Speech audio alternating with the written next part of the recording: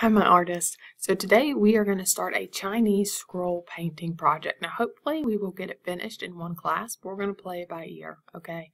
So we have been studying China, and this is our next project looking at China, okay? So this is our Chinese scroll painting project.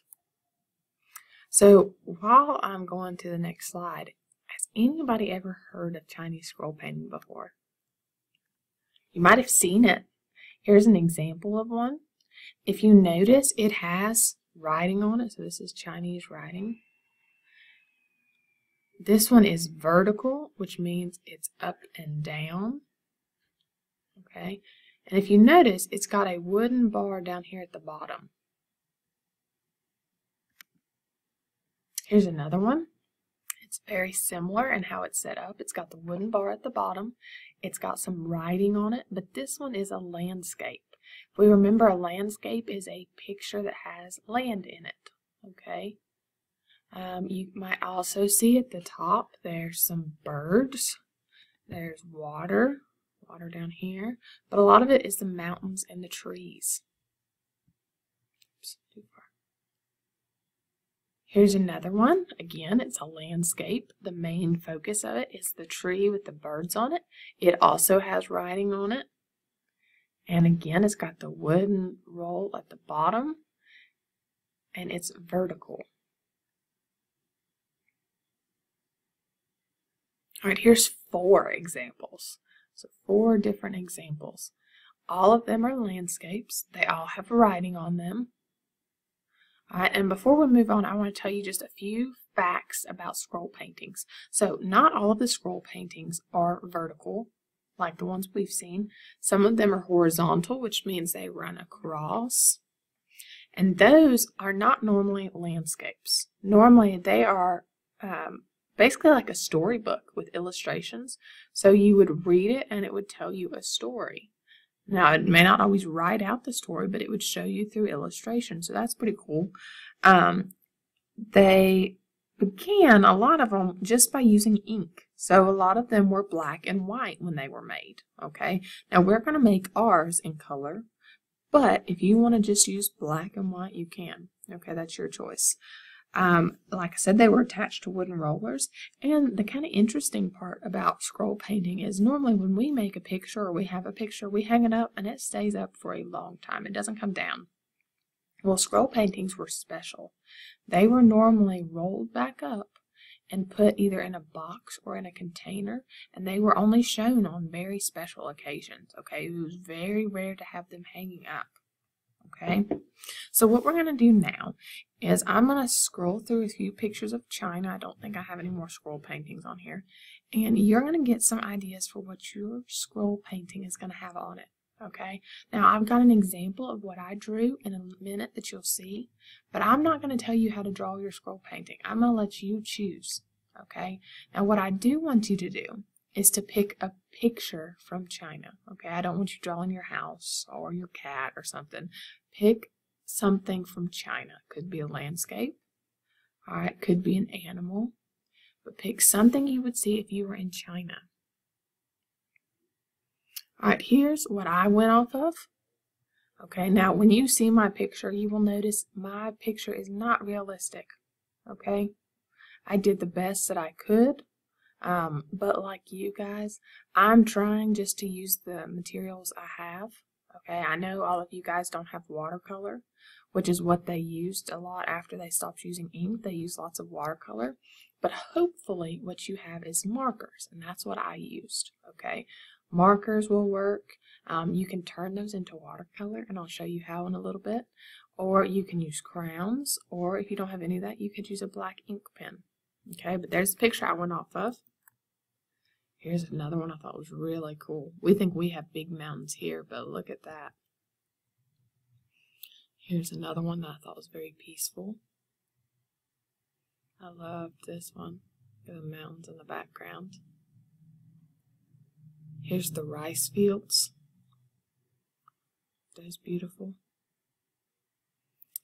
This is flowers. It's a lot of flowers, isn't it?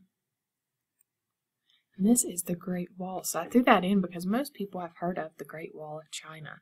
And I wanted to give you just a little bit of information about it in case it's what you want to draw. So the Great Wall is more than 13,000 miles long. That is a very, very long wall. Okay, it was built over 6 different dynasties. So that's not just having 6 different rulers. Okay, when in China, when they talk about a dynasty, that's any time that basically the ruler was within the same family as the previous ruler.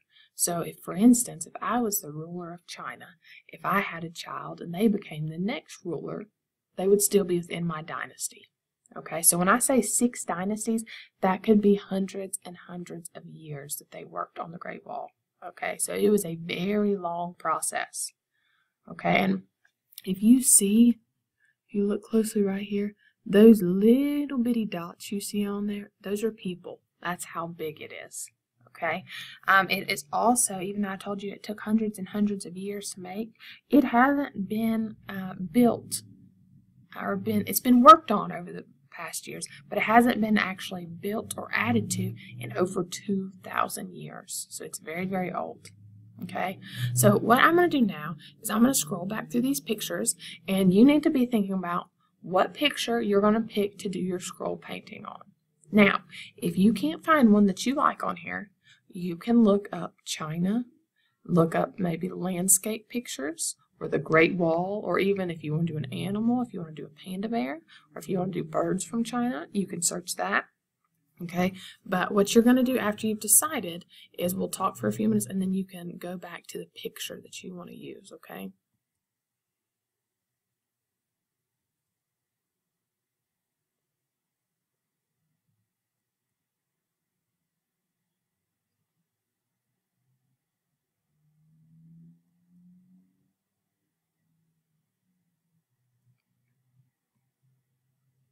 Alright, so I'm going to go ahead and exit out and I'm going to show you what my picture looks like right now. Alright, so here's mine as of right now. Like I said, it's not perfect. I just used my markers. Alright, so what you're going to do is you're going to draw your picture out, and then if you're using marker, we can make it into a watercolor. Okay, and then you're going to let it dry, and then what you'll be able to do is roll it up into a scroll painting. Okay, now it has to be dry before you do that if you add water to it. Okay, so what you need to do right now is go ahead and pause the video, work on your drawing, and then when you are done with that, come back and I'll show you what to do next, okay? If you use marker. Now, if you don't have marker and you've got crayons, you're good to go. You go and you pick your picture you want to color.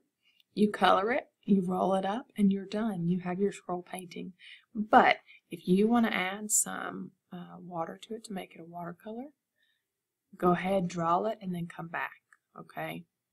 So remember, go and find your picture you want to draw, and then go ahead and start drawing. It does need to be vertical. Can't be laying like this, okay? Like I said, this is my picture. Here's my mountains. Here's my reflection on the water. Okay, I'm going to give you just a minute while I go and get my water and paintbrush, and then I'll go ahead and show you the next steps, okay?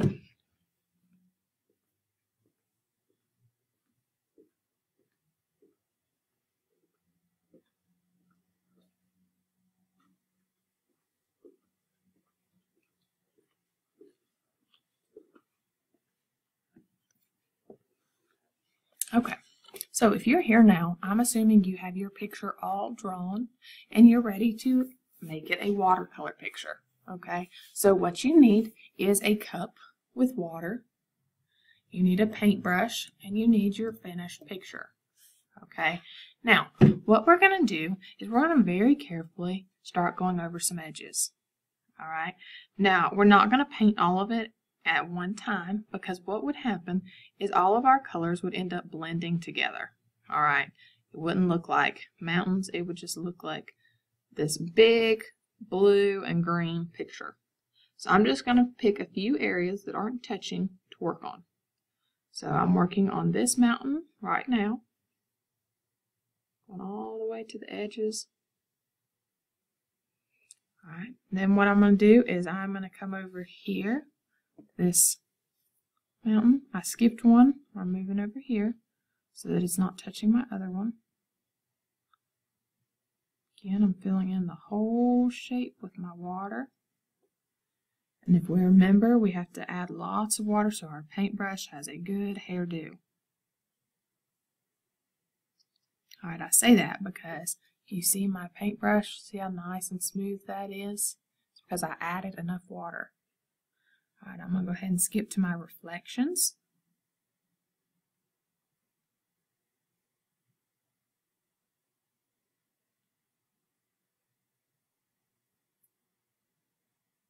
I've got one down. Come over to this one. Alright, now after I have this done, I'm going to go ahead and take a break. I'm going to let it dry, and then I'm going to come back after it's dry, and I will work on painting some of the other areas, okay? But I'm not going to paint them all at once because I don't want them blending all together, okay? Now, what you're going to do is you're going to let this dry, and how you tell it's dry is when you feel it, and it's not wet, and it's not cold. Okay, so you can, when it's got water on it, it'll feel kind of cold to the touch. Okay, it's not a quick process, give it some time, and then you're going to come back and you're going to finish painting in your picture. Okay, then after it's totally dried, then you'll be able to roll it up and you will have your scroll painting. Okay, I hope you learned something. I hope you enjoyed this lesson. If you need help with anything or you have any questions or concerns, let me know. I hope to see you all soon. Bye.